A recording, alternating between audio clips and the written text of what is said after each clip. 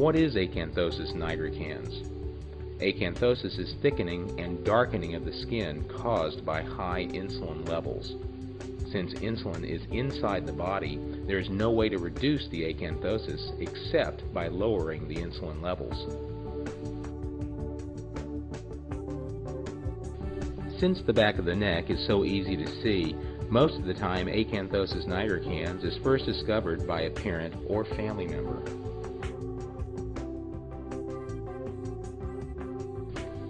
Acanthosis nigricans is not contagious and is not due to poor hygiene. Many parents mistake it for dirt. Since it isn't dirt, it should never be scrubbed off.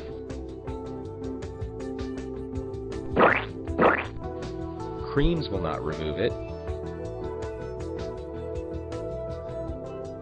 It can't be covered up.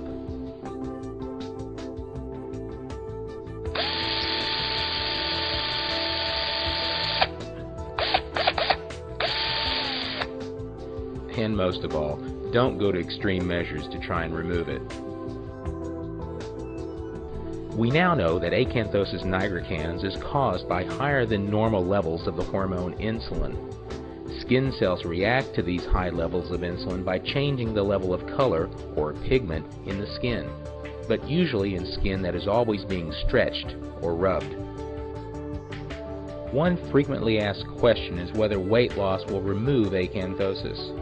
Here is a teenage girl who lost 20 pounds over 6 months. Judge for yourself whether the acanthosis improved or not.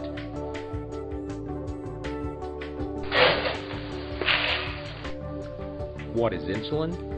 Insulin is a hormone that the pancreas makes to help get your blood sugar from the blood into the cell where the sugar is turned into energy.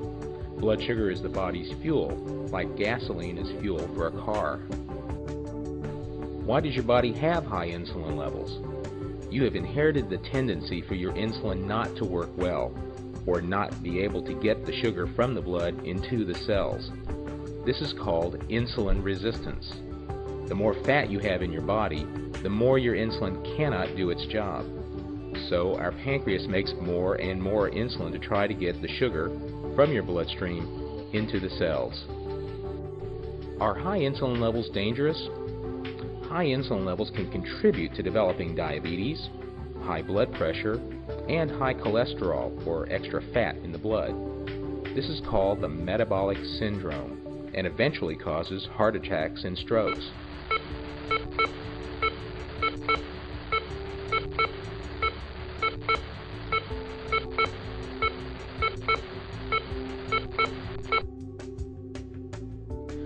Some people get a little confused about insulin and blood sugar.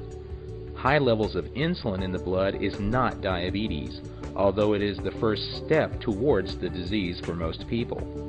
Diabetes is abnormally high levels of sugar, or glucose, in the bloodstream. What is type 2 diabetes? The simplest definition is high blood sugar due to the lack of enough insulin to meet the needs of the body, due to insulin resistance. Insulin resistance is often present for years before type 2 diabetes occurs. After years of fighting against insulin resistance, the pancreas starts to give up or burn out. It is the time during this battle between the pancreas and insulin resistance that provides us an opportunity to try and prevent diabetes before it's too late. We do it by trying to reduce the resistance through exercise and weight loss. The actual diagnosis of type 2 diabetes is made by a simple blood test. The normal ranges for blood sugar are well known. Any random blood sugar level over 200 is a reason to see a doctor immediately. Any fasting blood sugar between 100 and 125 is considered a sign of possible pre-diabetes. As you can see in this chart, the rate of adult diabetes in children has skyrocketed over the past 20 years in South Texas. According to a recent report from the U.S. Centers for Disease Control, diabetes will occur in 1 out of every 3 children born after the year 2000. Unless something is done soon, diabetes is expected to occur in 1 out of every 2 children born after the year 2010. What are the chances of you or others in your family getting diabetes? This depends partly on your genetics, what you inherited from your parents, and partly on how much fat is in your body. You can't change your parents, but you can change how much fat is in your body. If you read a food label carefully, you'll see that the recommended daily allowance, or RDA, for calories in a healthy adult are set at 2,000.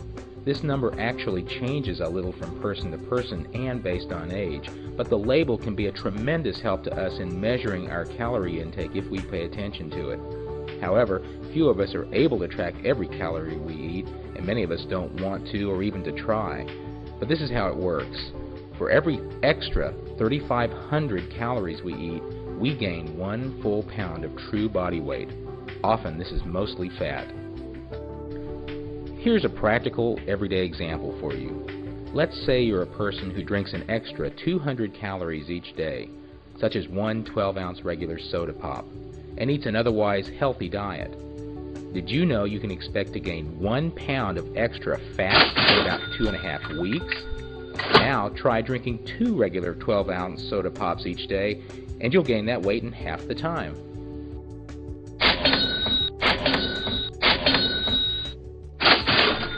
One area where we have gone astray is in the area of fast foods. About 1 in 12 American families eats at a fast food restaurant every day. The type of foods served are loaded with sugar and fat, and the portion sizes are almost always excessive. In this example, a typical Big Mac, supersized order of fries, and a 16-ounce regular soda is equal to over 1,500 calories. For many younger children, this exceeds their calorie requirement for the entire day.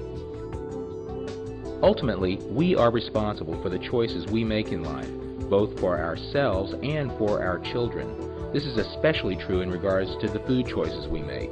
It is unfair to lay blame on others. It's our job to make smarter choices for ourselves and for our families. Don't get caught in the supersize trap.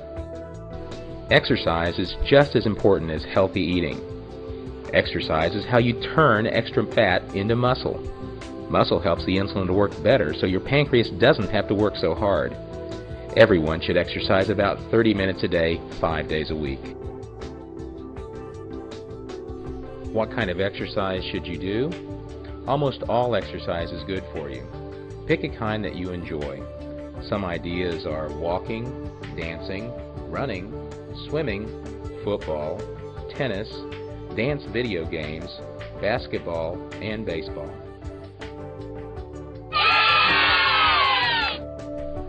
Kids like sweets, and sweets will always be a part of our lives.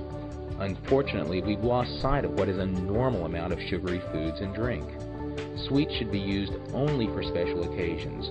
Now they are a part of everyday life for most U.S. children. Parents need to take the lead on controlling the intake of sweets.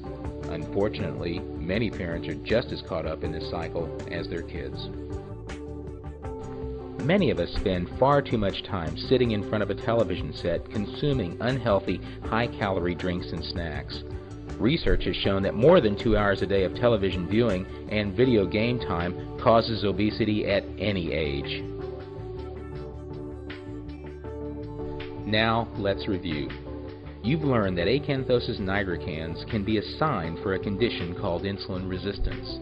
You've also learned that Acanthosis nigricans is not diabetes, but that the person with acanthosis does have a greater chance of developing diabetes, and every effort should be made to prevent it through lifestyle change.